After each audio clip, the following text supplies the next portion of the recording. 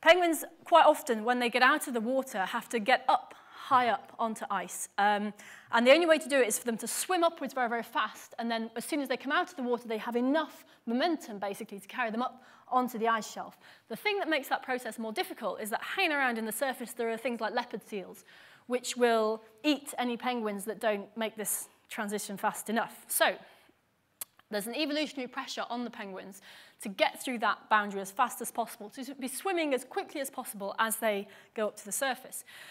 So there's these very famous images in the blue planet of penguins swimming, and they've always got this trail of bubbles. And everyone just kind of, yeah, penguins have bubbles.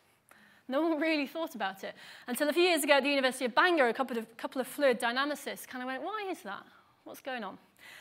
So they had a bit of a think, and it turns out that what the penguins do is really, really cool. A penguin, if you ever see penguins in the wild or on TV, they're preening, they're constantly preening. The feathers are a most important thing a penguin has because they're its insulation, and they're a large part of how hydrodynamic it is, how easy it swims through the water. So anyway, before the penguins go down to dive, and they can be quite long dives, the penguins will fluff up their feathers and trap gas, trap bubbles underneath.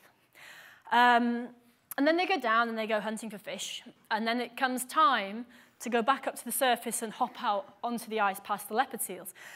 And so what they do is, as they're starting that swim upwards, they sort of unfluff their feathers and they release bubbles, a coat of bubbles.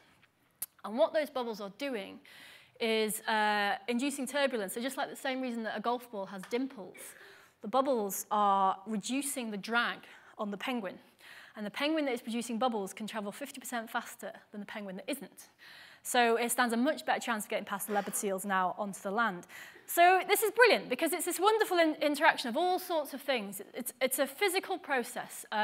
The reason the bubbles come out as the penguin swims up is because the pressure is decreasing, the bubbles are expanding, so they can come out of the feathers. They're reducing turbulence and drag, which is one of the most complicated problems in fluid dynamics, and the penguins just sort of do it. And it helps them, it changes the ecosystem because the penguins can then survive in conditions they would not otherwise be able to survive into. So penguins use bubbles, and I think that's brilliant.